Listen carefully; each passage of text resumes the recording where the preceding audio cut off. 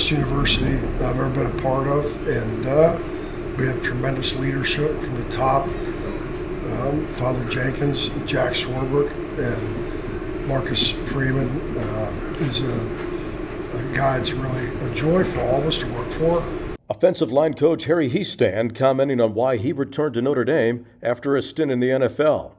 Hiestand offered his views on coaching the Notre Dame offensive line.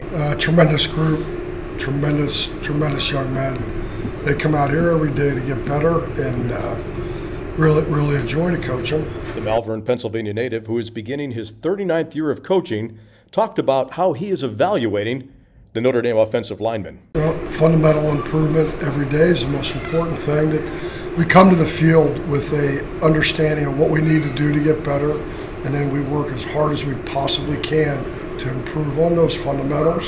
And that's number one. Number two, we're always conscious of being able to execute. We have to execute the plays called versus different defenses, and that's a second challenge. And the third thing is our effort, making sure we're practicing hard, playing hard, working to finish blocks. The Fighting Irish open the season on the road in Columbus, Ohio against the Buckeyes of Ohio State in just 23 days. Following the Fighting Irish, for Irish Illustrated, I'm Len Clark.